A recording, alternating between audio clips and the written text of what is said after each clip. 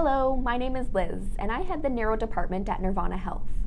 I'm here to teach you more about qEEG and brain mapping, and how we use them in our practice to help individuals with chronic health conditions find a lasting way to feel better.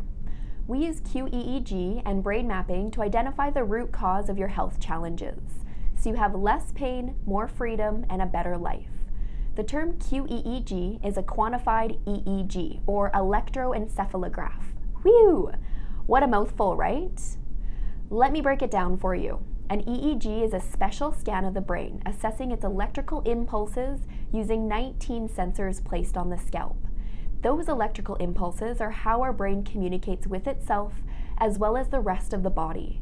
The term quantified is a fancy way to describe a data analysis of the information gathered during that scan. The data generated is often called a brain map because it looks like a literal map of the brain. A qEEG is in fact a brain map. They are one and the same, and the terms are often used interchangeably.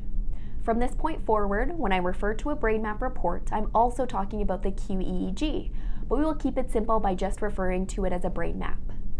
The brain map spits out a report that serves as an objective snapshot of your brain function at a given time.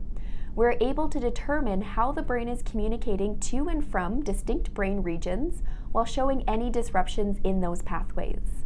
These disruptions help us link brain function to any number of symptoms, whether they are physical, mental, or emotional in nature.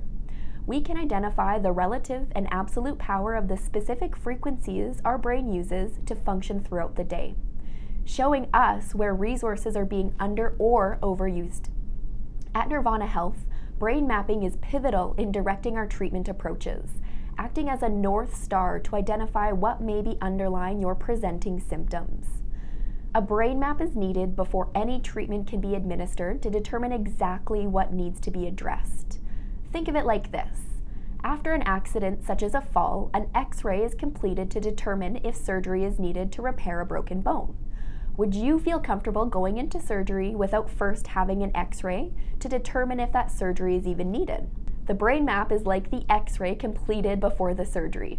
We need to see what we were dealing with before a course of action can be administered. That's all for today. I hope you enjoyed this video.